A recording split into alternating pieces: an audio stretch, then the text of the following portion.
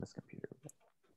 All right. Hello, everybody. Welcome back to Crusade Against Ignorance. I have a very special and exciting video for you today with two special guests. Most of you will probably know my good friend Joe Schmid. We've had a lot of philosophical projects together. And first-time channel guest, Dr. Eric Steinhart. Thank you for being here, Dr. Steinhart. You're welcome. Happy to be here. So today we're going to be talking about a number of things relating to what's called religious naturalism, religious and spiritual practices under the guise of the worldview naturalism. Dr. Steinhart has done work on this and is kind of involved in an ongoing research project about this. He is a professor of philosophy at William Patterson University. He has a website, lots of books, lots of research projects. I will link his website in the description of this video. So if you want to find any information about him or his work, I'll also link his YouTube channel. He has some great content on there. So if you're interested in reading up on anything he's working on, you can find it there, and I'll let him introduce himself as well in a second. Joe, most of you know, runs the Majesty of Reason YouTube channel, which I'll also link, of course, in case you somehow haven't heard of it, as well as his blog. Lots of great content on both of those. So as far as general introductions, that's what I'll do. So Joe, I'll turn it over to you. If you want to introduce yourself as well, anything I left out, go ahead. Yeah, so thank you for having me on. I'm really looking forward to discussing this. It's kind of interesting because I'm sort of an outsider to this discussion because, as many of the people in the audience know, but some of them may not, like I'm neither an atheist nor naturalist. Instead, I'm an agnostic. And so I'm really interested in this project because it's sort of teetering on, I'm interested in both theistic religions, but also maybe religious inclinations that might arise with respect to naturalism. So I'm really excited for this discussion. And yeah, I mean, I guess I do philosophy, both popular with respect to my blog and my book and my YouTube, but also scholarly. So, writing papers and researching and things like that. Yeah, that's great. Yeah, so again, check out Joe's stuff. I'll link it. I, of course, as you will know, am an atheist and a naturalist, so I'm hoping to maybe come out of this as a religious naturalist, if I can find some sort of spiritual practice I fit into. I mean, I've always enjoyed pagan aesthetics, I guess, so maybe I can cultivate that into a richer, deeper spiritual practice, and Dr. Steinhart can help me with that. But yeah, so Eric, if you want to go ahead and introduce yourself as well, anything I left out or anything else you want to plug or just general introductions, yeah, go ahead. I think you guys have summed it up. Yeah, I mean, I'm Eric Steinhart. I'm a professor of philosophy, William Patterson University. I got a website, and so I'm going to let you guys ask me questions. Awesome. Sounds perfect to me. So I've got, as I've told you guys a little bit, I've got a list of introductory questions here. And at regular intervals, when I'm asking a couple of these, I'll give breaks. And Joe, if you have any questions come up or anything you want to expound on, I'll leave some space for you. And of course, if you want to ask anything, feel free to jump in. So I figured it'd be a good place to start. We're hopefully going to get into some content of a particular specific paper that Eric wrote. But before that, we're going to do some preliminary stuff on just this general research project. So I guess it'd be a good place to start. What is religious naturalism, for one thing? Just what is it? What is this project? What is this field? And what kind of got you interested in it? What got you down this this road of researching this? Because it's a relatively, I guess, probably new or niche field. There's some other people like Donald Crosby that have written some books on it, but it's still relatively new. So what is this project and kind of what got you down the road of researching it? Yeah, I mean, I started out, in an evangelical conservative Protestant family and church, and pretty much everybody in my family is a minister. So I have some genetic defect that makes me inclined to these kinds of questions. But the kind of religion that I grew up in is actually pretty much gone now, and it was a Pennsylvania German, Appalachian kind of culture. I mean, I've seen snakes handled in church. I've seen the thing, man. And it was a religion that was very different than what comes down to us from a kind of Calvinist version of Protestantism. So I got into so that kind of Pennsylvania German religion has an enormous amount of stuff about. It's kind of a nature religion already in a lot of ways. It's very mystical pietism, and it's into a lot of woo-woo stuff that they thought was Christian, right? I mean, like powwowing, healing, kind of. It's very I call it a kind of Appalachian shamanism, and I wouldn't be the first to say that, but. This kind of, I came out of that, disenchanted with Christianity and with theism. I'm not a theist. And so, but I still, retain my cultural background. So one of the things that always bothered me about a lot of atheistic stuff was its sort of negativity and nihilism. And I know that's not fair as a general stereotype, but it often comes off that way. And I often would see these kind of atheists sort of constantly losing the public battles for, people's hearts and minds. And I think in many ways, there are a lot of reasons for that. Okay. But I think one of the things that sort of, I'm attracted to nature. I'm an old, hippie New England, go into Vermont and you scream at the trees, which is what all my ancestors did anyway. And so I started wondering, like, what, how do we integrate, so atheism to me doesn't mean no religion. It means no God. And realizing that there's Buddhism and all these other approaches to religiosity, and being a philosophy professor and having to teach ancient philosophy and things like that, you learn that there's just other ways to approach these questions. And I always thought that one of the best ways to kind of break up the hegemony of Christianity in the United States, which is really what I object to the most, is that there need to be positive cultural alternatives, so people can feel like they have a place to fit in with their minds and their hearts, and that it's not either you have, Christian theism, or you have, atheistic nihilism or naturalistic nihilism, and so I think that there is a large space for, an alternative, a third way. It's been there in the United States all along. America's always had this kind of nature religion underneath the kind of Calvinism, and Emerson, Thoreau, everybody knows them, but it's there. And I would like there to be positive cultural, institutions and structures, so that Christianity isn't the only thing that people have on the shelf when, they have a weird experience. And people have weird experiences all the time. And then it's like, oh, it must be God. It's got to be God, because I look on my, I look in my room to find what it could be, and all that's there is the Bible, or all that's there is the evangelical church down the road. And, non-theists and naturalists have often mostly engaged in a negative project, right? Criticizing Christianity, often sort of just mirroring it in this weird negative way.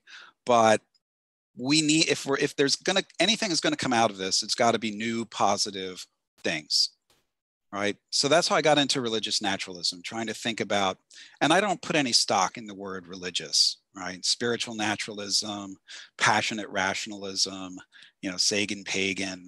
These labels don't matter to me as much as like, well, what are you doing?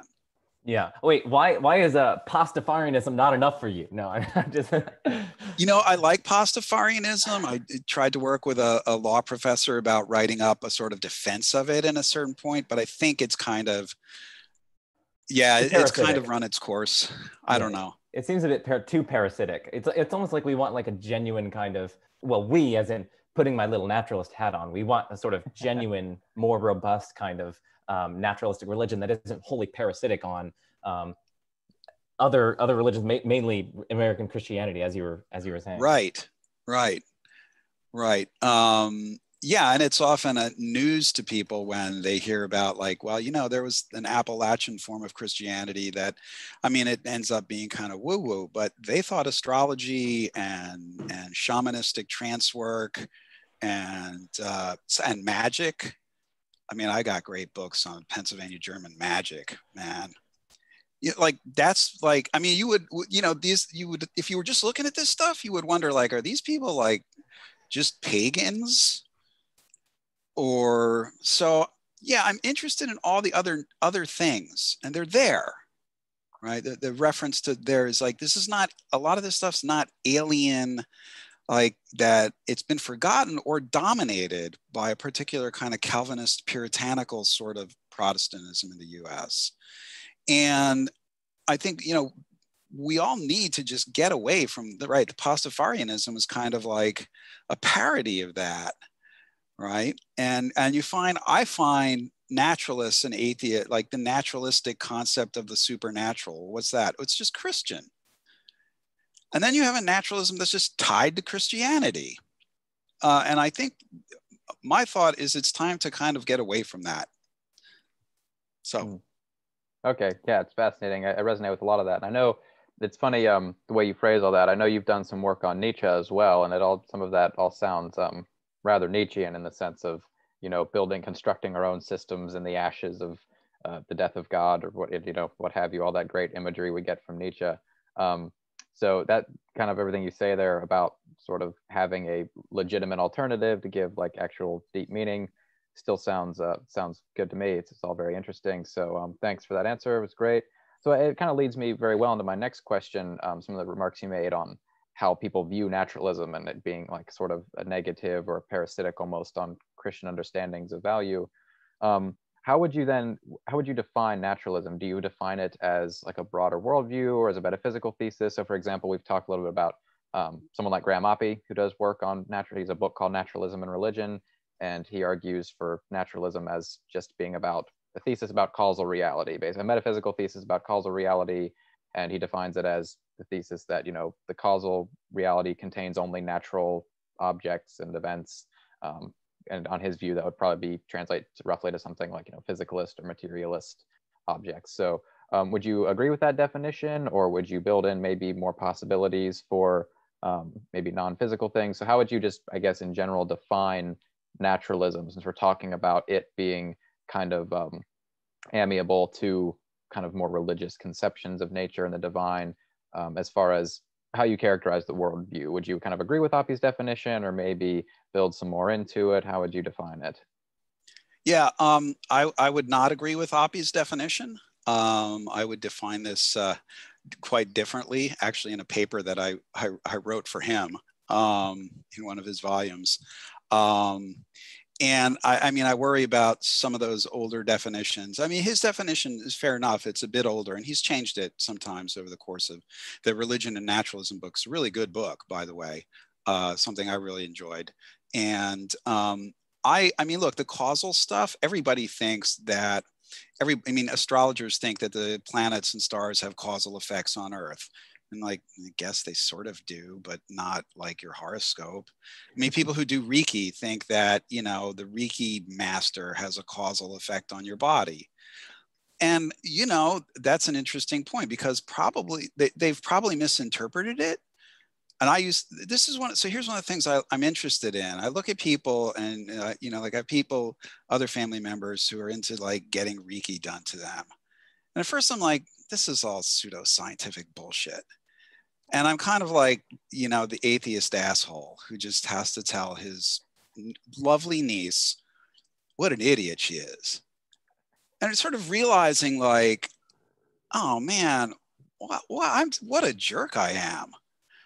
And so I wanted to think about that kind of causality. Actually, turns out that something like Reiki actually probably works on people who have like that ASMR thing, you know, that autonomous sensory meridian response, where there are certain gestures or sounds or things that induce sort of trance-like states.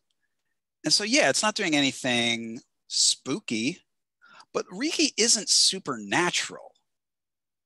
Even if it worked the way they said, with energy and flows from your hands and stuff from the Reiki master's chi or whatever it is, that's all happening like in a room in, you know, the strip mall off Route 10 or something. It's not supernatural.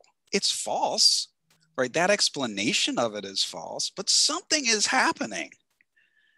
And what might be happening is just the purely physical stuff about a guy moving his hand, you know, the Reiki master moving his or her hands around, and a person lying on a table. And that's already a weird enough context that all kinds of people get, it actually looks a lot like early hypnotism, early ways of trance induction.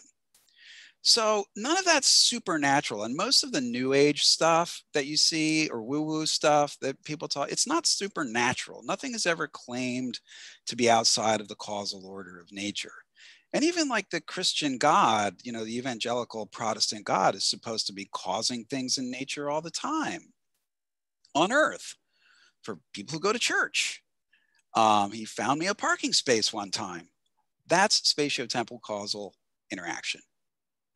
Now, so, I mean, if you want the supernatural in that old sense, you really got to go to something like Plato's Form of the Good, or Plotinus's One, or the Ground of Being, or something really obscure. So I just think that, so I wanted something that avoids, and also science, right? I mean, like, you don't know what science is going to say. You know, we don't, that's the dismal induction. You don't know. It's like suddenly science discovers that everything is really made out of ghosts. You know, and then what? So I didn't want to have to be tied to those kinds of conceptions. So this paper I wrote for Graham's book, you know, I basically just said, look, you look at the thing, you know, you look at the Reiki book, you look at the astrology book, and if it's got math, it's natural. And I'm not saying mathematical objects exist or not. I don't care. Does the book contain equations? And if you look in the Reiki books, there are no equations. There's no differential equation that connects the Reiki master's hands to the body of the patient, right? There's no equations for dowsing. There's no equations for, you would think if New Age energy is really energy, and I don't care, I'm open to anything, but you would think that there would be equations that describe its flow. And again, if, you know, God really can read my mind when I pray, then there's information passing from my mind to God's mind.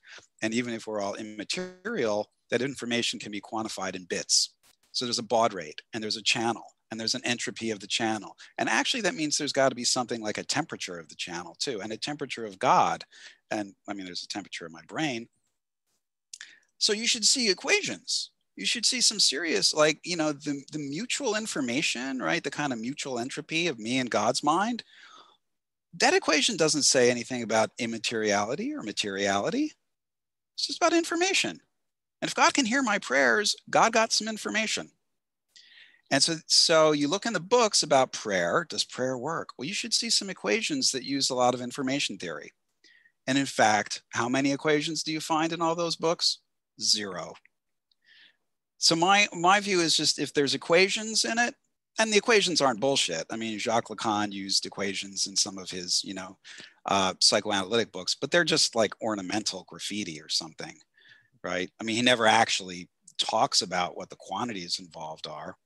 So if there's equations, and it's not just being used decoratively, then I say it's natural. Right? You look in science books, there's equations. Biology books, chemistry, immunology, physics, obviously, there's equations. Yay for the equations.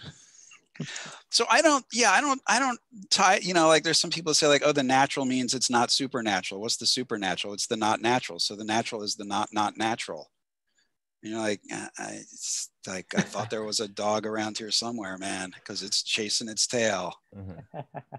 So yeah, I just said, are there, you know, you'll pick up the book. Are there equations in it? Then it's talking about something natural. Okay, yeah, that's interesting. So then would you maybe then agree more with like the more methodological naturalist point of just about using the natural sciences as our main touchstone for reality and making progress learning about causal reality? It seems like what you're saying would be, you know, pretty sympathetic to that. That's kind of the second part of naturalism that I'll be. Yeah, no.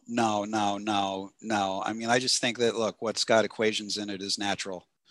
Okay. So I don't, you know, if, you know, and I'm not sure here that the natural is what you want to go for. Right. I mean, there are people who do natural theology, and there are people who think like God is natural. Right. So I'm much more interested in working out kinds of, there are different cultural things here. Right. And so that's where I'm interested in taking the concept of nature or naturalism. And there are obviously people that are pantheists, right, who say nature is God. Right. And they're happy with science, right? I mean, they think it's physics that reveals the nature of God or cosmology or something. And so I don't, yeah, like methodological or metaphysical naturalism, man, that's Back to the Future stuff, man. That's like from the 1980s. Yeah.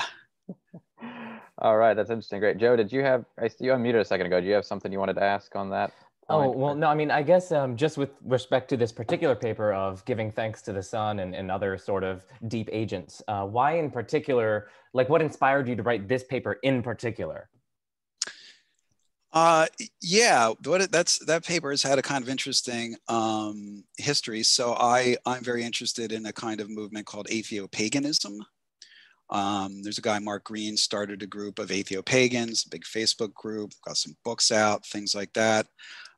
And I've gone to the, so I love Carl Sagan's work and Dawkins' work, and was thinking that still there are, things people want to do, like express gratitude. And I listened to Dawkins' lecture on gratitude that he gave a while back now, where he says it's kind of this going off in a vacuum, this sort of false, you have a desire to you calculate debt sort of naturally, and you feel like you owe something to the earth or the sun or nature, and you want to express it. And he says, you should just have this kind of propositional gratitude, be grateful that you're alive, or be grateful. Except his talk is really weird, because throughout this talk, he seems to be saying really moralistic things, like you ought to give thanks, you ought to be grateful. And he says that, it's not like he's quiet about this, right? It seems like there's this moral injunction that, don't you dare, lose track of this fact that your existence is so wonderful and marvelous. And so so there are these pagan groups, there's sort of Dawkins kicking around in my head. And I'm sort of thinking that I also got very interested at this time, this is back 2 years ago, I think, when I started this, or a year ago, actually, and realized that there are a lot of stone circles in New England, where I live. And so, we're not talking like Stonehenge or things like that, because that's in Old England, merry Old England. This is New England. And these are all new, and people are building them, right? So people are building these stone circles, like the ones in, Ireland or, Scotland or England, and they're holding rituals in them. And so I thought, well, what are they doing? And I've gone to a couple of these rituals, and it's like, okay. And I thought, okay, people are doing these things. These atheopagans are doing it. They celebrate the wheel of the year. So I wanted to think about, okay, look, how, and it always seems shallow to me, Dawkins' answer, like, well, you should just be grateful that. And there's a number of other academic papers on this, which basically say the same thing. And I thought, this is just wrong. And it's weird because, Dawkins, who's a biologist, in his talk about it, never really goes into the biology of gratitude. And there's a large literature on this, as I found out about, and, he himself is an expert on reciprocity among animals. So I thought, okay, there's got to be something else here.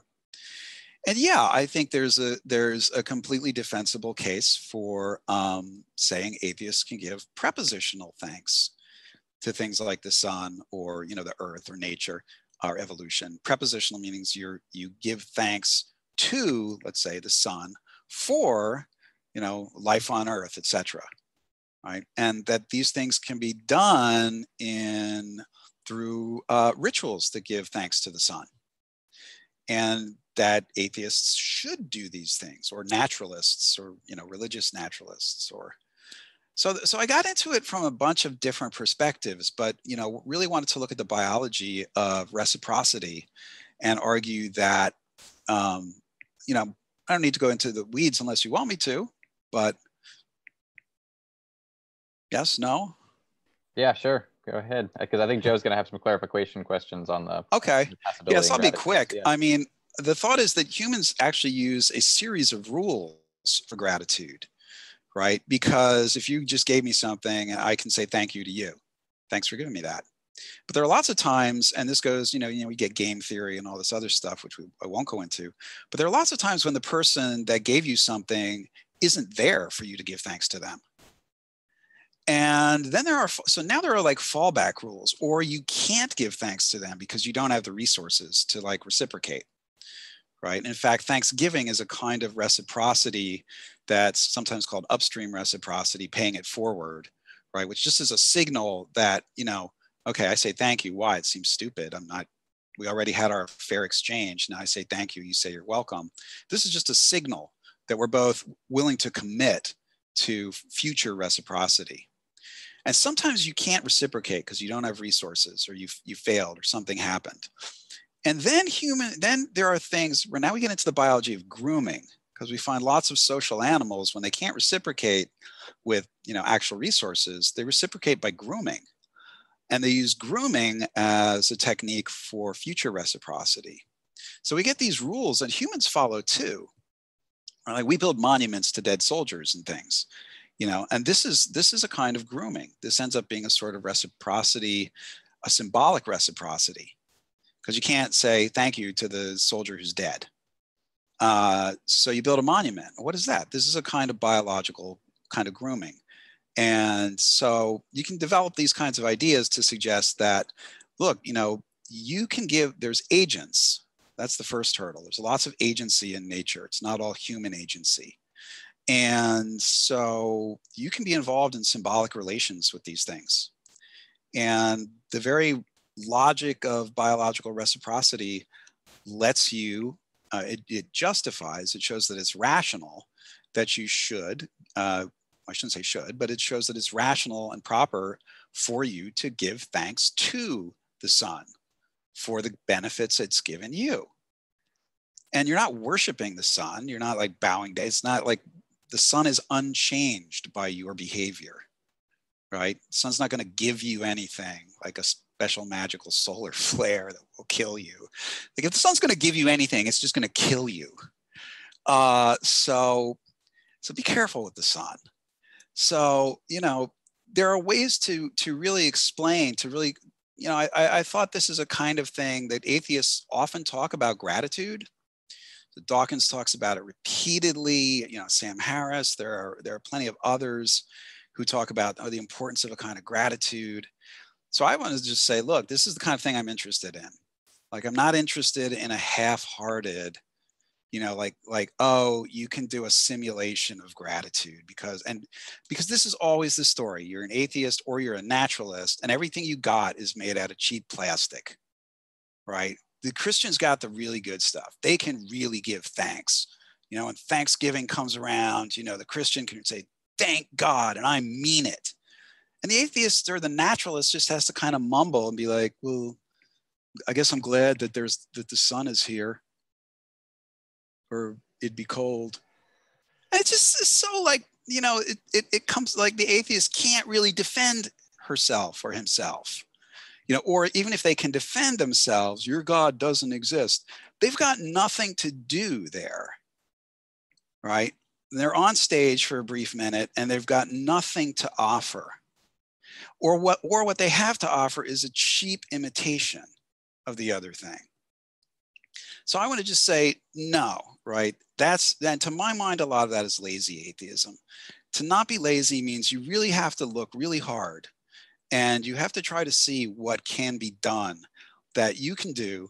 And it's not like being an atheist makes you be able to do this, but as a naturalist, right? Because naturalism gives you the sun, it gives you biology, it gives you the logic of reciprocity, it gives you grooming, gives you theory, game theory of animals interacting. Yeah.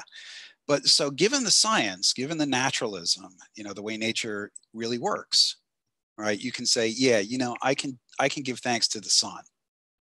And I can do it, and I'm serious, and it's rational, right? And if somebody's gonna harass me about why it's rational, I got an argument. I got a second argument. I can back this up.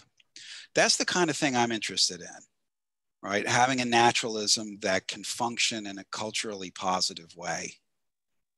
It's interesting. Yeah, Micah.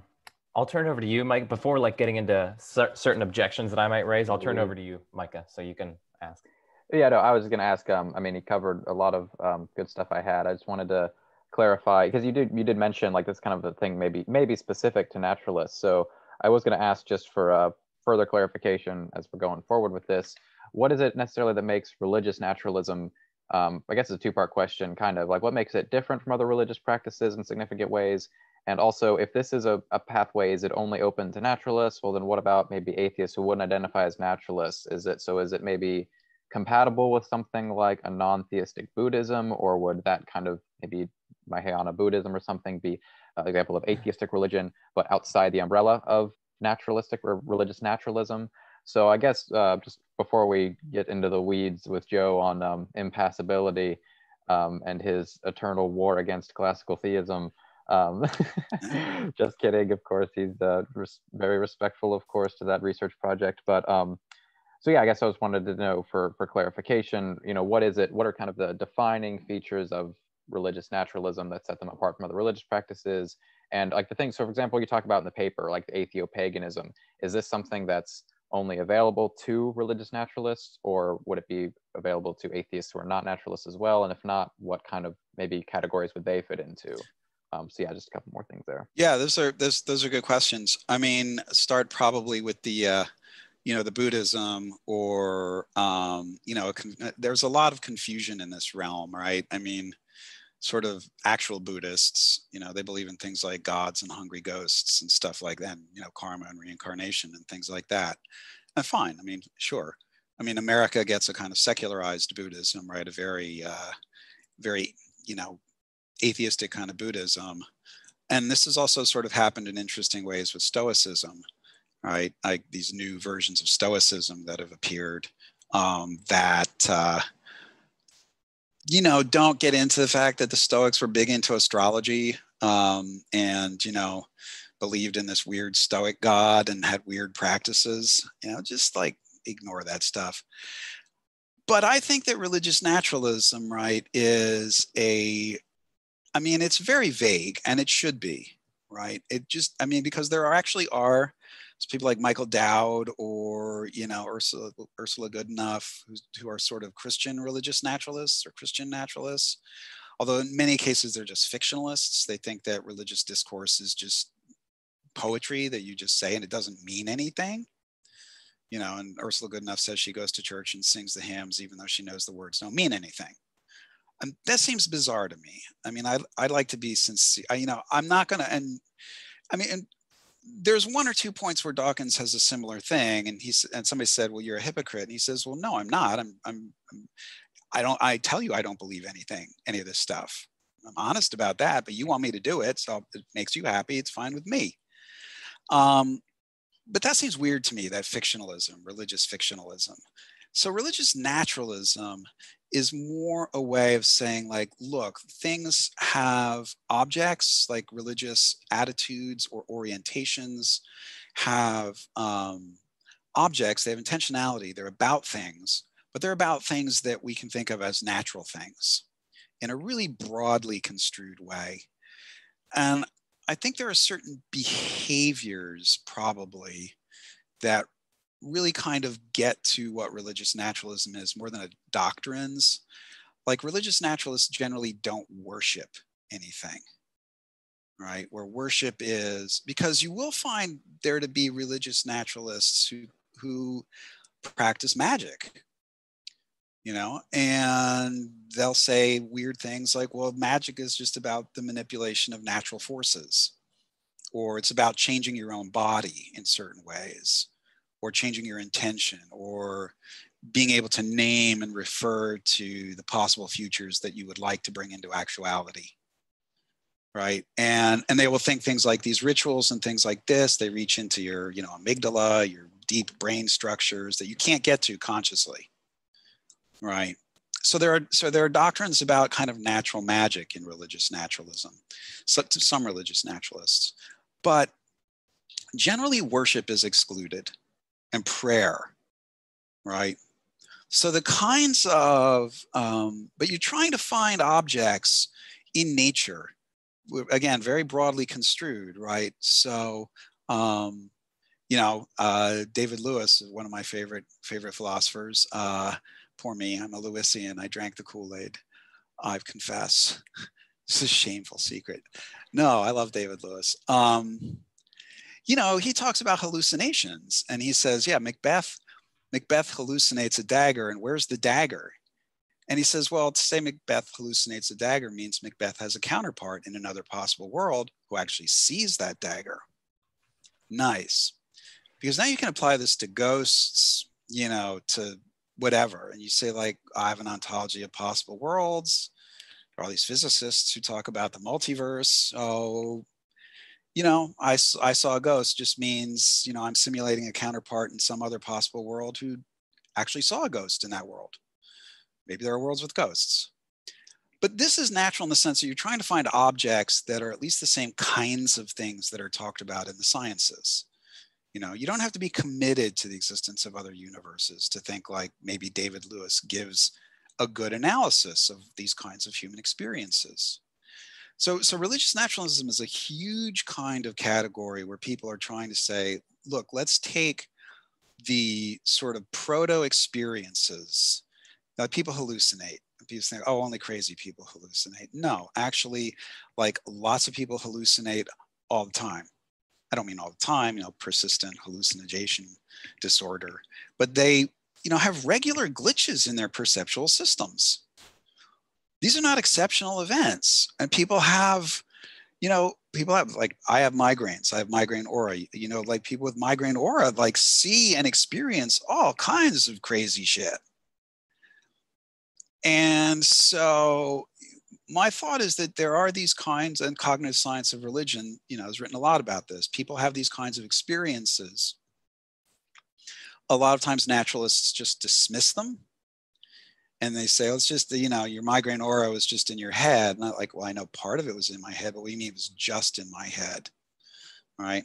When I saw the black sun open in front of me, ringed with fire, are you saying there was no black sun?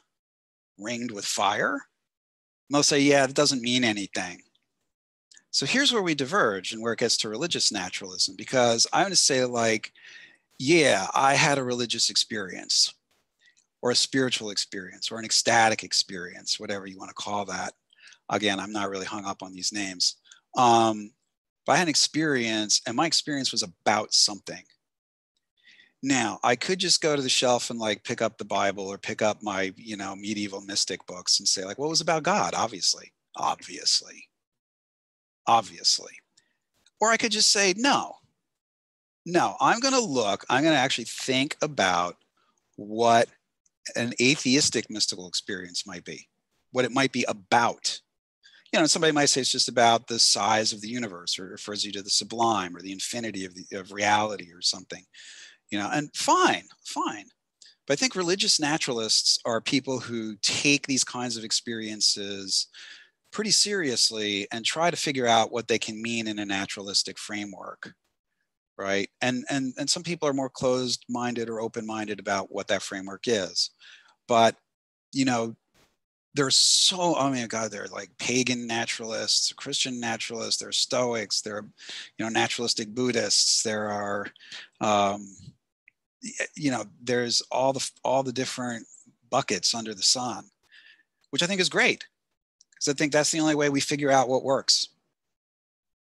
Yeah, no, that's really interesting that you're talking about almost like naturalistic religious experiences. So I'm currently in a class with Professor Paul Draper, and it's on religious experiences, their epistemology, their phenomenology, and their taxonomy, and things like that.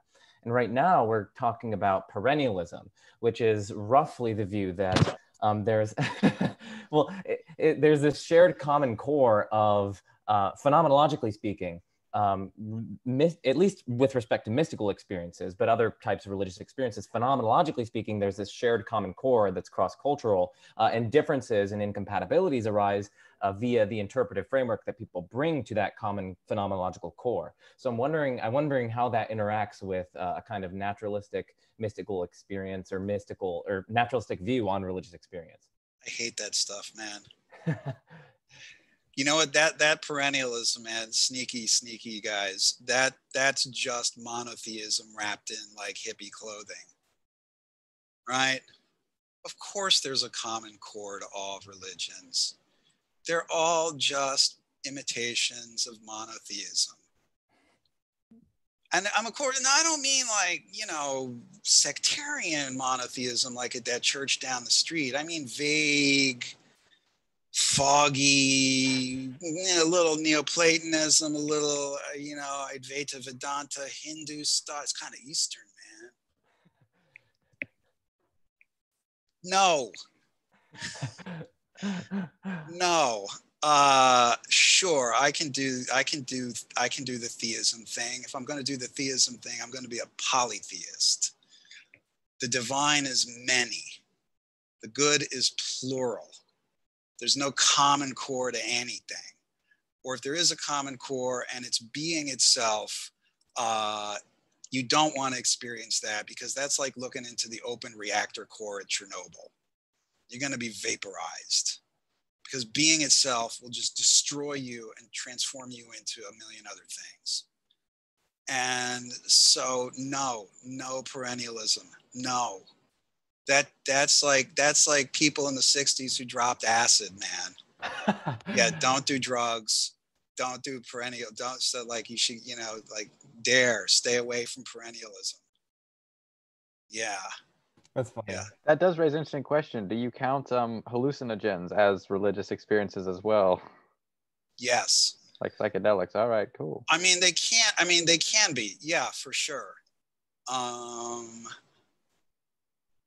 Yeah, they can be. And I don't, I mean, you know, Sam Harris has spoken and written, he's written, but also spoken a lot about that. And, but I think that requires then, like all these things, like a migraine aura or LSD trip, I mean, it requires interpretation, right? And I'm interested in more naturalistic kinds of interpretations. And I'm also, you know, to mention the perennialism again, I'm not going to say that there's one core or one way to do it, right? Like I grew up with that, you know, one way. There's one way. There's one way. And so, you know, like John Schellenberg's ultimism, it's the same thing to me. It's just monotheism wrapped in, you know, different clothing. And so I'm interested in, and maybe like, okay, like the sciences, maybe the sciences do tend to converge to single models. So maybe you do start to find, you know, certain types of, and we all do have sort of the same brain structure. So maybe you find certain common structures and themes, right? And maybe there is a kind of underlying grammar to all religions in some sense, because we are all human, right? And you do find things, right? So it's not that the perennialists were wrong about sort of that there exist common structures. You know, they're wrong to just interpret it through the lens of monotheism. And so common kinds of structures you find are, yeah, religions all sort of intend to involve dissociative mechanisms, dissociative techniques that induce certain types of trance states, certain types of absorption states. And, you know, you can find good empirical research on this, right? The question now is, can naturalists harness this? So yeah, it's valuable to think about common structures, but also then if you're going to be a naturalist, you want to interpret them naturalistically. So you stay away from that perennialism stuff, man. I'm worried about you now. No, I wasn't committing to it. I was just bringing up that we're talking about it. Yeah, but you know, you experiment with it, like you peer pressure. You're like with the kids, like behind the 7-Eleven, and they're like, "Hey, you want to try some perennialism?" Like, I don't know, man. So basically, not that the Crusade Against Ignorance brand TM would endorse using psychedelics, but it's probably a preferable alternative to perennialism. But, you know, maybe we'll just say, without any legal binding here or accountability, perhaps. Well, you could talk about all kinds of things in their religious import, right? And I mean, there are people today who, you know, it's funny if you look at the psychedelic movement today, which is enormous, right? With, you know, Rick Doblin and MAPS, right? The Multidisciplinary Association for Psychedelic Studies, right? They're trying to bring it back as a medicine. And, you know, there are some people who are trying to think about psychedelics also in religious terms, but not, so now you have a big split, because there are still some people like William Richards, who's a real old timer, actually was part of the Good Friday experiment back in the 60s, who still has this perennialist view of what psychedelics are about. And then there's a whole group of younger and very exciting researchers, Chris Letheby, I'll mention, who are really trying to say, like, no, wait a minute, let's think about this stuff scientifically and not come at it from this, you know. And maybe at the end of the day, the science goes down an unexpected road. But you're approaching it scientifically and trying to understand what's really going on. So was that an answer to a question? Was there a question? Yeah. No, I think it was. Micah, is it cool if we go on to, I guess, my criticism bringing in Dr. Marcus Hunt's work? Yeah, for sure. So for the audience, I actually had on my channel Dr. Marcus Hunt, and he wrote a paper, and it was recently published in the International Journal for Philosophy of Religion. It was on fitting prepositional gratitude to an impassible God. And so I was actually struck by some of the similarities between Eric's paper on the one hand and that paper on the other, because Eric in his paper, he went through and he's talking about like the ancient gods who were completely immutable and impassible, and he was relating this to some of the things that he's recommending giving thanks to in some sense, like deep agents, or things that are in some sense immutable and impassible, at least relative to us. And so I was wondering if we could bring in Dr. Hunt's criticism of prepositional gratitude to an impassible God into this context and argue that, well, actually, no, like deep agents like the sun and evolution and other things, we cannot fittingly give prepositional gratitude to them. And so roughly, here's the general outline of how that argument would work. So premise one would say something like, if some X cannot be benefited, well, then X cannot be a fitting target of prepositional gratitude. And then the second premise would say, well, these kind of non-living, impersonal, unconscious things cannot be benefited, and so it follows that they cannot be a fitting target of prepositional gratitude. Now, for that first premise, Marcus Hunt, he argues that, well, a necessary condition for prepositional gratitude is a desire to benefit the benefactor. It's this desire that you have to benefit the benefactor. And then step two in arguing for that premise, he says, well, a desire to benefit a benefactor is fitting only if it's metaphysically possible in the first place for the benefactor to be benefited, where benefit is just a kind of increase in well-being or preventing a decline in well-being. And then, so that's kind of his argument for premise one. And then it does seem to be the case that premise two, these non-living, impersonal, unconscious things, they can't really increase in their well-being. And so really he's analyzing benefits and prepositional gratitude in terms of the fittingness of desires for benefiting, but there are some things where it's literally metaphysically impossible for them to be benefited, and hence desiring that they be benefited would be sort of unfitting. And hence he argues that you can't really give fitting prepositional gratitude to them. It's a bit complicated, but that's the structure of the objection.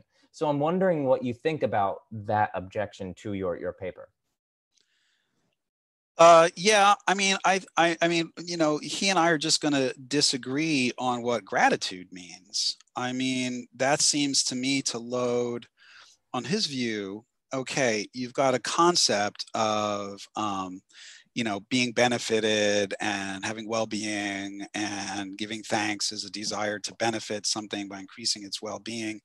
This, to my mind, packs in. This is the kind of philosophy that I don't do. I mean, this packs in so much already into the first premise that I have to agree with, like, an enormous, you know, it seems like the first premise is innocent. What's behind the first premise is an entire theory, you know, an entire metaphysics of this concept of gratitude. And I'm going to just say, where did you get that from? Mm-hmm. Right? Where did you get that? Where did you get that from?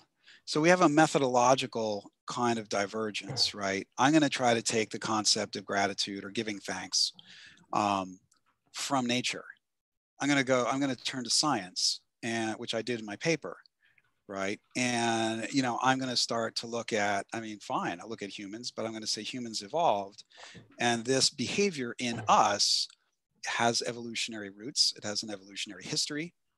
And if we, you know, go back through the evolutionary past, or just even today, look in biology at other things, right? We go back in the evolutionary past, we try to see about the evolution of gratitude, and we immediately come to this key notion of reciprocity, right? And then you immediately see all kinds of strategies that animals have worked out to exchange. Even plants actually do this.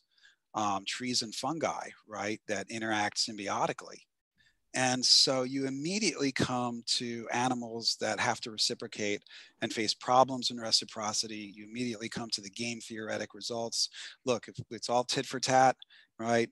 And so I'll cooperate if you cooperate, and you want to cooperate, but suddenly some bad thing happened. A bird took your fish, and now you can't give me the fish. And I'll say, like, well, you just defected.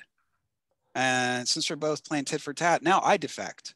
And now we're just in a negative, bad place. Right. But it was an accident. You didn't want to be, you know, in this defect game. You know, you don't want war. You wanted to give me the fish. The bird took the fish.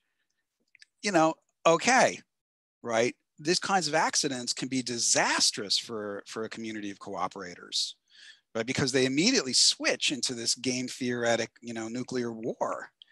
And so, right. So one argument in biology is like, well, okay, grooming emerges as a way to solve this problem. You can't reciprocate with food, but you can groom, right? Or in human cases, you can reciprocate symbolically. And some people have argued that, I mean, one of the most interesting theories of the emergence of language is that it comes from grooming. It's actually how, you know, and you can see chimpanzees groom each other through linguistic exchanges. So I'm going to turn to biology and game theory, right? I'm going to turn to these, you know, mathematics of game theory, to the facts of biology, to get a concept of what gratitude is, right? I'm not going to approach it with, oh, okay, here's my, and I appreciate, you know, I appreciate sort of this kind of conceptual analysis, but what's built into it is, you think you're like, well, my intuitions tell me, well, yeah, your intuitions are just like entirely from a Christian culture. You know, your intuitions aren't a guide to anything. So his view to me looks like you have to start with a premise that's been based on, I don't know what. But why do I believe that's what gratitude is? I mean, if I want to look at gratitude, I'm going to turn to science, and I'm going to see if there is a science of gratitude, a scientific account, and there is. And so I'm going to start with that and now apply it to humans. And immediately, of course, what you see is that his definition doesn't even apply to humans. But humans do all kinds of symbolic acts that are expressing thanks, you know, that are not related to anything. I mean, they give thanks to their ancestors. This is common around the world, where the ancestors, they're dead. You know, they're not even giving thanks to their grave, you know, or I have a little statue of the ancestor. It doesn't even look like the guy. And so, you know, and humans obviously build monuments to fallen soldiers. And there are actually monuments that humans have built to dogs and, the mice, the experimental mice. To like laboratory mice, and to like insects, to cotton weevils. And so you got to just say right away, it's like, well, as a matter of empirical fact, no. So there, I think, yeah, there's an interesting objection, right? I don't mean to dismiss the objection. It's just false, right? Gratitude, just like, where did you, but the methodological difference is the key thing there, I think, right? When coming to any of these things, right? Mystical experience, gratitude, wanting to give thanks to the sun, right? Wanting to, you know, dance out in the woods with the trees and in a stone circle and or like, you know, chant or something. I want to know what's this about, and I'm going to try to turn to science for figuring out what I'm doing when I'm in those mental states, right? Did that help? Yeah, no, that definitely makes sense. It's interesting how there's a kind of more fundamental or underlying methodological dispute there. So that was good. That I'm glad we were able to cover that one. Micah, do you have any further things to add on this, or changing the question or anything? Yeah, on this one, and maybe Hunt has addressed this in regards to classical theism, but I believe, Eric, in your paper, you also mentioned as far as giving gratitude, not necessarily always even being necessarily benefiting the agent, the object of your gratitude, but how some of, say, ancient pagans, Stoics, and others viewed it was as sort of contemplative, but also beneficial for the person who is giving gratitude themselves. Sometimes the object can be the object of prayer, I guess that'd be more in the theistic traditions, but also giving gratitude is more so to change, because, you know, these, you talked about in the paper, I believe, how a lot of the ancient polytheists, they recognized that their gods, you know, were again impassible, so really weren't changed much by their gratitude or prayer, but they still did it kind of as a reflective exercise and as well as to change themselves and their behavior. So I believe you mentioned that in the paper as well, as far as it kind of being for our benefit, not necessarily, because we understand, of course, that the sun doesn't care if we give thanks to it or not. Obviously, you know, the sun. How and the, dare you blaspheme evolutionary the sun? biology. At least I don't think so. So yeah, so the sun doesn't seem to, you know, the evolving biosphere, they're not going to be like offended if we don't give thanks to them, but it can still be beneficial for us as agents. So in further defense of your point in the paper, Joe, did you want to add anything on that as far as this hunt address set, or is that? I think he talks about how we could be talking about how, you know, giving thanks to this impassible God could be affecting us and so on, but he's really trying to focus on whether or not that act directed towards God increases God's well-being and how that bears on the fittingness conditions of that prepositional gratitude. So it's an interesting point, but I think his focus is slightly different. But yeah. that makes sense. I mean, I think that you find, I mean, also to think about this, the issue of gratitude and the impassible gods, and right, again, I mean, the ancient pagans would have been mostly opposed to Hunt's paper too. I mean, the thought that they, you know, especially among the Neoplatonists and the later Neoplatonists and the Romans, the gods are, you know, and it's a really interesting question whether they're even theistic gods, like whether in Iamblichus or Plotinus you even have theistic gods. Because the gods don't care about you. Yeah, I mean, especially the Platonian. I mean, the Platonian one. I mean, the mind, right? The nous. That's the second hypostasis that is created by the one. The one isn't even the mind. It doesn't even have ideas. It's just this pure, undifferentiated oneness. Yeah, kind of like Brahman too. A little bit. Exactly. See, this is your perennial. See, this is you have. You're gonna need some therapy. Yeah. Detox, man. It's just like, what are you in for? I was a perennialist. Oh man, we got a special wing for you guys. Yeah. So, right, though, I mean, all those things, those ancient Roman kinds of gods, right? The gods of Iamblichus, they are busy doing cosmic shit, right? I mean, like, they're busy. I don't know what they're doing. Maybe nowadays he would say, like, they make, you know, fusion go, you know, or they're making things. And the way that they make things happen, I mean, it really is almost like the gods of Iamblichus are just these natural powers, right? They're not really even persons in any way. You know, they're these very strange things. And yeah, they are not affected by you. Right? Because they don't know that you exist. They don't care that you exist. They don't have thoughts and emotions that are directed towards humans. Their natures are really strange. And so, okay, should we just not do sacrifices or, you know, prayers of the kinds that the ancients did, or do these things? And, you know, Iamblichus and then Sallustius, right, who's a follower of his, and almost the emperor. I guess Sallustius was not emperor. He turned it down.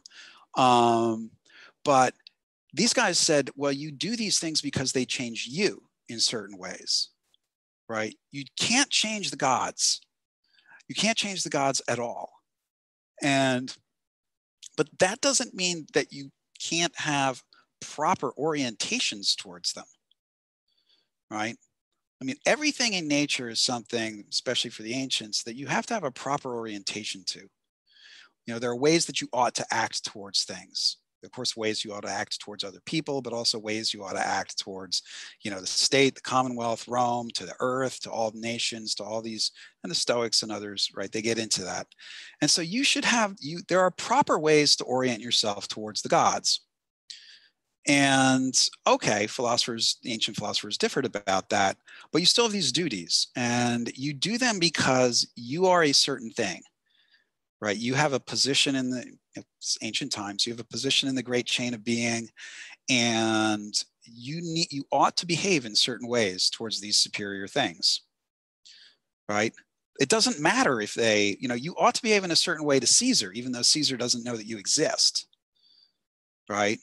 And so it's okay, it's sort of like that, but you have to have these proper orientations, and it's not, I would just stress here to think about some of these other things: religious naturalism, Sagan paganism. I mean, if you look at ancient pagan thought of Greece and Rome, and you start to realize, right, and more scholars are doing this now, and they have been for about 50 years, de-Christianizing it, because it all got baptized. And when you read somebody, and there are now people are translating this stuff, right? There's good, you can easily get a cheap and very good translation of Iamblichus's, right, on the mysteries. And you start to read these things and realize what ancient pagans, of Greece and Rome were doing. And it just is, to me, it is endlessly fascinating. And in some ways, both very alien and also very timely, right? So so the paper I did on giving thanks to the sun, right, it quotes a lot of ancient literature, right, on ways they thought about giving thanks, about contemplative prayer, and in many ways this is interesting too, because by the time of Iamblichus or even Plotinus, these guys are distinguishing themselves from the Christians, right? There are Christians, Christianity is emerging, it's growing. It's eventually going to overtake ancient paganism. But for those couple of centuries, the 200s, the 300s, and even a little bit in the 400s is really too late. But the 200s and 300s, these guys are trying to articulate ancient paganism as a religious alternative. And when you really start to read it, you go like, yeah, wow, this isn't theism. This is different. And what they're doing is really strange, and it's kind of exciting and interesting. So, yeah, a little connection with the ancient stuff, and hopefully some of its relevance. I think it's really relevant today to think about, okay, if we're trying to construct kinds of cultures that have, positive elements that are naturalistic, okay, what did the ancient pagans think about mystical experience, right? What did they think about giving thanks? What did they think about prayer? Yeah. So I guess, Micah, sorry to jump in, but I wanted to say this, like, we've been talking about the importance of, providing these other avenues, not restricting ourselves to just, for instance, American Protestant Christianity. So, and especially with regard to your work, the kind of naturalistic or those kinds of religious avenues. So with that in mind, let's grant that is a very important and valuable enterprise. How do we go forward from here, right? What do we do? Like, how do we go about building these kinds of institutions and, advancing this cause? TikTok. I don't know, Instagram. What are the cool kids doing? I mean, I think that we try all kinds of things, right? I feel it's very self-defeating. I mean, for naturalists or atheists to always be in a negative and critical mode, right? So there are the atheopagans, right? And they're out dancing around and on the wheel. They do the wheel of the year, solstices, equinoxes, and the 4 cross-quarter days in between. And it's like not like there's a close-knit group, but there are groups, right? And so there are the Stoics. There are these people who are doing a kind of naturalized Buddhism. There are people who are doing, the Burning Man. There's transformational festivals. So I think that there's 1,000 opportunities, and I don't like it. What a shame it would be to straitjacket it and say there's just one way. No, there's many ways, and you're going to just see all kinds of spiritual and religious creativities pop up. I am really open-minded about all this stuff. And so I think when there are naturalists who are really critical, they're very critical, some, I get pushed back from some who say, like, we don't want any religion or spirituality. It's like, look, man, that's just a self-defeating position, because nobody wants to be around you now. Nobody wants to because you don't have anything to offer, right? And the Pastafarians have more to offer than you do. The Satanic Temple, they've got their crazy stuff. And so I think that there's going to be a thousand things. Yeah. Yeah, that's good. That's good. I think, Micah, I'll turn it over to you. Well, just maybe a last. You mentioned something about people like being sort of antagonistic maybe towards this project. And I believe, Joe, didn't you have a question based on that? I have like one or two more like little things, but if you had a question about that really quick about objections, right? Yeah, I mean, I know we're nearing sort of the end, so I'll be brief, but I'm wondering what's some of like the pushback that you've received to this kind of project of, naturalistic religion or, paganism or what have you? I think there's there's probably a couple, but one is to do quick is the sometimes if you use these kinds of words, like you say spiritual, and you'll get some guy, it's always a guy who or rituals or something like that, or maybe I'll post something in a naturalist group about Sasha Sagan's recent book, on rituals, and somebody will say like, we don't want, these words are confusing, or prayer, or gratitude or something, like, I'll say like, well, I think, atheists can have altars and pray because some do. And so somebody will say like, you can't use that word. And I'll say, why not? And you'll say, well, people are confused. And I'll say, are you confused? And I'll say, no. And I'll say, well, the theists certainly aren't confused, because I'm really clear that it's atheistic. So who's confused? Well, you can't use that word. Why not? Well, look at the dictionary. Always the dictionary. I'm always, if there's one objection that I get consistently, it's the dictionary. Man. And I, like my reply is always the same. It's like, who wrote your dictionary? I mean, dictionaries record the culturally dominant usage, and in a culturally Christian dominated culture, you got a Christian dictionary. Why, I know why a theist says prayer is talking to God. I know why a theist says that. Why would an atheist say that? And you say like, well, because that's what prayer is. And then I think like, so really you're a cultural Christian, right? You don't think God exists, but you believe in Christian culture. You accept the Christian meanings of words. You accept the network of Christian concepts. So you're just a cultural Christian. I mean, and then I'm usually on pretty good ground with a lot of the people who are objecting, because then they'll have to think like, oh, wait, why am I using Christian meanings? Why do I think prayer means what the Christians mean? But yeah, I think that, trying to like repurpose words, right? And I'm always careful when I try to do that. I try to say like, well, look, there was an older usage of this word, right? And here's where it comes from. I mean, the word spirit comes from Stoicism. It's the Stoic pneuma, translated into Greek, from Greek into Latin. So, I like to, so there's usually, I don't know why it is. I find it older. There was a sort of old, grumpy atheist who really is very hostile. And that's the position they like to be in. I think that's been a disaster for atheism and naturalism, because people don't want to socialize with you now. And people, and you're not going to form a group. You're not going to be able to mobilize voters. You're not going to have an agenda. You're not going to be able to change policy. You're not going to.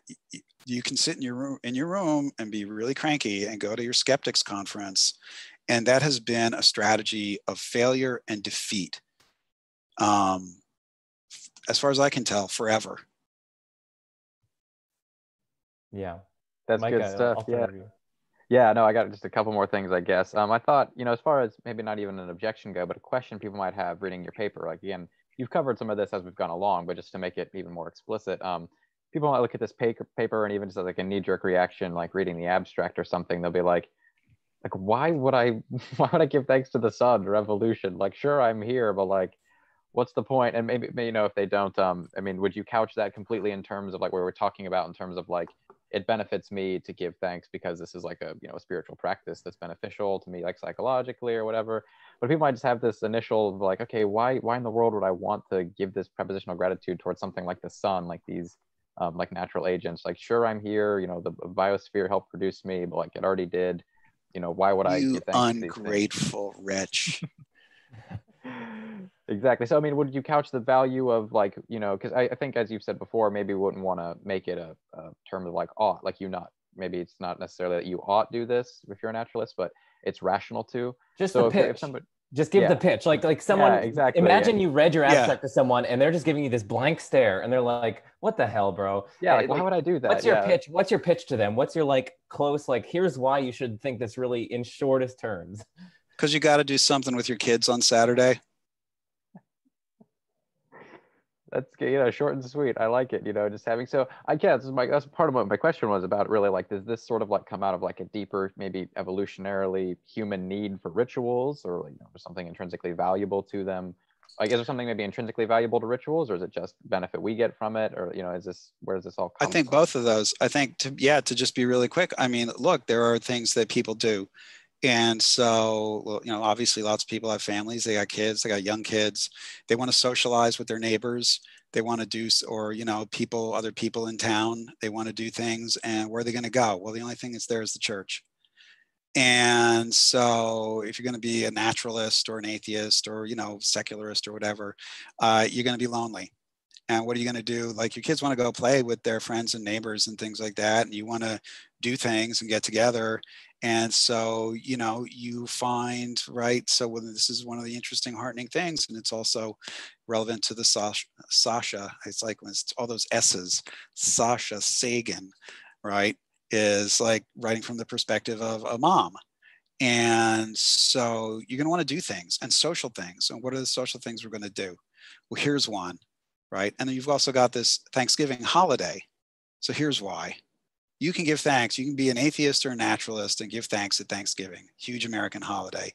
Here is a way directly for naturalists, atheists, and similar folks to, right, endorse and participate in this holiday as full equals. Right. So I think two things, right? You got your kids and you got to do something on Thanksgiving. And that's, you know, that's my thought about all these things. It's like Christmas cards. Everybody sends Christmas. What am I going to do? Send a Christmas card? Ha ha ha. So see, you really do believe in Jesus. It's like, well, no, I'll send a winter solstice card. Right. But now I'm building a culture. Right. Now I'm building things for people to do. And if a bunch of moms want to get together and teach their kids about the sun, right, and say like, well, we do this other thing, right? Because like, we don't have to be all lonely and we can get together and have fun. We can have a picnic, right? We can go out and we can make, you know, the kids can put up some little stones and like cast little shadows and stuff. But they do this. I mean, I've actually seen groups of mothers, like, you know, you'll see in these, for instance, the atheopaganism group, right? There are lots of young mothers who are looking for things to do with their kids that aren't going to be indoctrinating them into American Christianity, right? But yet are going to give their kids opportunities because their kids socialize and they socialize with their other friends, and their friends are like, come to church, let's go to church. And they're like, oh, I don't want to go to church. What are we going to do? And so you find these mothers talking a lot about kinds of things they can do with their kids, right? And so you can do things. You can build an altar in your house, right? And you can build an atheist altar. And you can do things. What are we going to do on Halloween? Well, Halloween's actually one of the cross-quarter days, right? Easter's a cross-quarter day. You've got the soul, you know, Christmas is like basically the solstice. And so you can say like, yeah, we have our own holidays and we do our own thing, right? So it's, to my mind, it's building a positive culture, and it's building a culture that has equal rights because it's equally as deep and it can make equally deep claims. So there you go. Okay. Yeah, I love that. That's great. So, hey, it's almost Halloween time, everybody, at the time of recording. So this is a great time to get out and do some atheo-pagan rituals with your friends. You know, dress up, buy you know, some black candles or something. Interesting. Or just do agnostic rituals. It's just like you're like just sitting there weighing the evidence. No. Wow. As long as it's not perennialism. Yeah, that's good. Call you the yeah. scales. That's all. That's great. Yeah, I love that answer. I want to end us on maybe like a fun note. We talked about this a little bit earlier, so you've covered most of it. But just to end on a kind of fun note, a lot of times there's kind of this common trope of, people label spiritual but not religious being associated with, like, again, astrology, tarot cards. And see, I wish I didn't. I was speaking about this more third person, but I recently sat in on a tarot card reading, so I'm kind of I have a first person. It wasn't mine. It was somebody else's that they asked me to come along.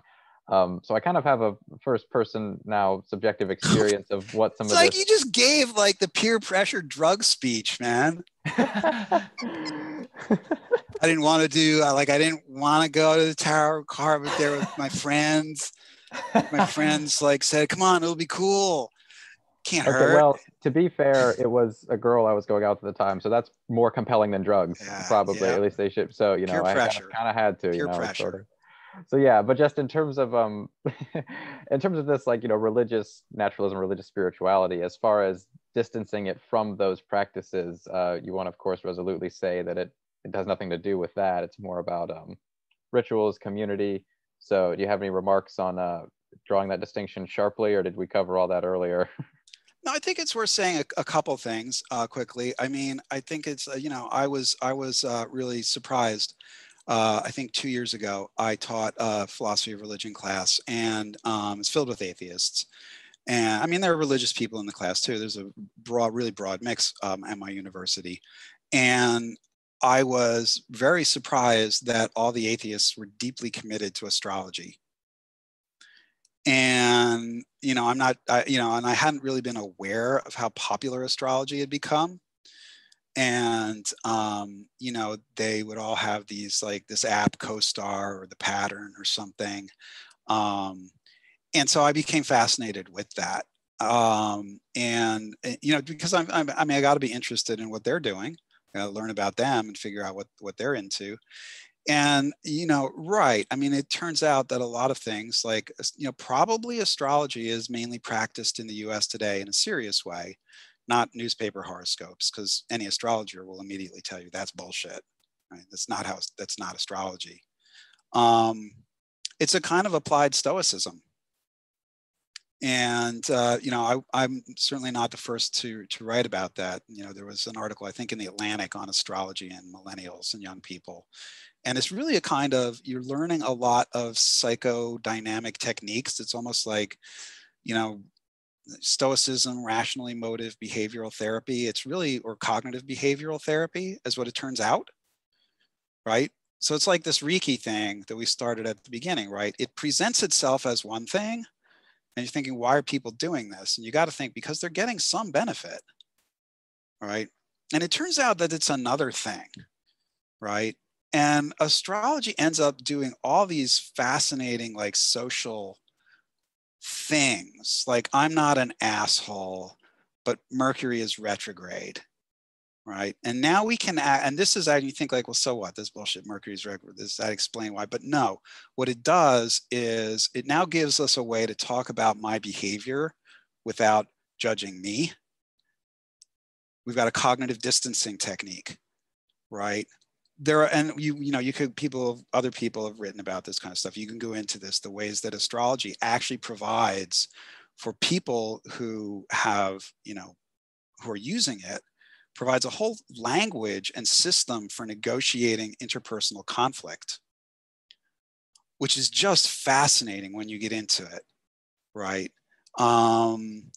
Because you know what? We have to make a decision, and it would really be shitty if it looked like I was trying to dominate you, and it'd be really shitty if you were trying to dominate me.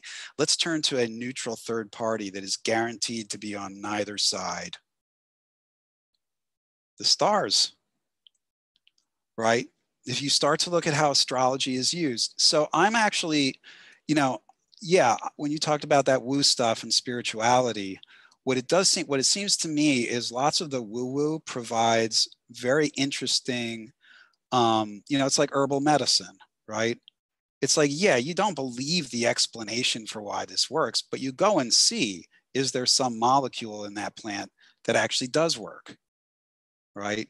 With astrology, you don't believe like the bullshit woo-woo story about the stars are causing me to like be a jerk. You actually go to look, well, like, what are people actually doing? So I think a lot of that woo-woo stuff provides, because it's been around forever, it obviously does something.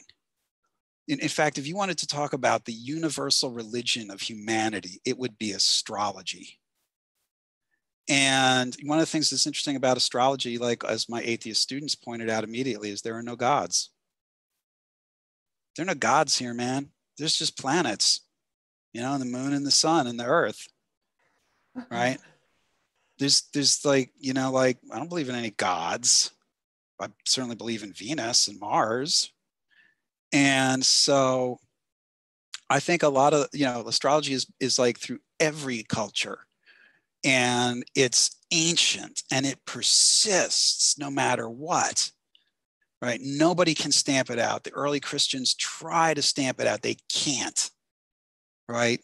It's just, and it's everywhere. And so you got to think this is solving some human problem, right? So this is often, you know, again, a point of conflict between me and atheists, other naturalists or atheists, is I say, look, this stuff must be solving some problem. Like if you're a biologically oriented person, you're going to say like, we're animals, we have behaviors, and the behaviors have to in some sense be adaptive, or they would have been selected against. They wouldn't be here. So what are these things doing? Right. So I think that naturalists need to look at all that stuff, all of it, and try to figure out what's going on. You look at it from the point of view of cognitive science of religion, game theory, right, sort of social dynamic theory, and you try to figure out what are people doing, right? So when it comes to like raw materials, yeah, divination is really interesting. Tarot cards, if you think tarot cards are about like, and there's great stuff about this. If you guys look around, right, if people look around, you know, there are naturalistic, you know, tarot card readers and people who are into the naturalistic way and will say things like, look, actually tarot evolved to be like this really fascinating system for analyzing conflicts within personalities, right? Like the tarot cards themselves kind of evolved to have these meanings as people were using them. And so you can use these as a sort of psychotherapeutic tool. Or you can also use them to provide certain, you know, one of the things that people often need is a random number generator. And, right, so these kinds of techniques can often provide random numbers. They provide random numbers. What do random numbers do? They break ties. What are ties? Ties are conflicts, right? Break a tie in a neutral way, right? The tarot card said so. It's not me. It's not you. It's the tarot cards. It's like the world said this. And you've got a lot of these things turn out to be like neutral third parties in conflict resolution, or they turn out to be symbol systems that people can use. I'll encourage you guys too, to go look at like all the stuff that naturalists, there are all kinds of people who identify as naturalists, as atheists, who practice ceremonial magic, who practice spell casting, who practice tarot readings, who do occult rituals, who are into astrology, and they're all giving these just fascinating explanations of what they're doing, right? Like, and they're not doing the, like, they're like, yeah, the woo-woo thing, like, no, I don't care about that. But like, if people are willing to pay money to go to people who perform Reiki on them, it's got to be doing something. You know, and if it persists and spread around the world, and then you learn about like ASMR, like, oh, there's a natural explanation for what the explanation is often very hidden. But if you start to look around at the people who are doing this naturalistic stuff with paganism or the occult, or, I mean, to my mind, some of the most fascinating stuff is the people who are doing like naturalistic ceremonial magic, right? And they're talking about the ways that they're turning to old classical sources as well, and medieval sources, as well as their own stuff that they're making up, of learning how to kind of, you know, reprogram their minds or consciousness. And of course, Sam Harris doing it, eating his mushrooms and things like that. I mean, well, but he does. I mean, people are doing these things. So that stuff is fascinating, I think, to hear how people are taking these old systems and trying to repurpose them, right? Or looking for what are the naturalistic explanations for why they have effects on human minds, right? I mean, it is weird. I just had a birthday, and it actually took me probably like more than 50 of those birthdays to realize what my birthday meant, which was that I had just orbited the sun. And suddenly that's like, well, that's really interesting, right? Like what I'm celebrating is orbits around the sun. And that gives me a really weird way of starting to calculate time. And now, isn't time weird? And so, yeah. So there's a guy who says, like, you can use birthdays to use the periodic table of elements to illustrate your birthdays. First birthday is your hydrogen birthday. Your second birthday is your helium birthday. And this now unfolds into the whole thing of stars generating complex elements. And we make rituals and meanings and things like this. So there you go. Interesting. Right? Can you worship the sun for keeping us in orbit? The worship, man, that's your perennialism. Gratitude. That's that stuff. It gets into you think you're doing it with your girlfriend or something. It's just for fun, and then it's just on the weekends, and then like you're gonna be in rehab. This is a one-way street, my friend. Perennialism does not end well. So stay away from perennialism is the key message. Yeah. Of, one of the key messages, at least, of this Yeah. video. No worship. We don't grovel, right? I'll leave you like an old Wiccan phrase, which was, whenever anyone bows to the goddess says rise. That sounds very Wiccan. Yes. Right. It'd be nice. It'd be fun to talk a little more about that stuff too at some point. I know we're closing our time out here. Joe, did you have anything else? Any closing remarks or questions, last minute remarks? No, I just thank you, Micah, for having me on to sort of co-host this, and thank you, Eric, for that wonderful discussion. Yeah, thanks for being here, Joe. And yes, Dr. Steinhart, thank you so much for coming. This is really fun, enlightening, and informative for me. I enjoyed it. I enjoyed your paper a lot. Been enjoying this project of yours. I'm very interested in it. So thank you for being here. It was great. Well, thank you. Thank you, guys. It's been a great discussion. Yeah. All right. Awesome. All right. Thank you, everybody, for watching. Thank you as well. And we'll see you next time.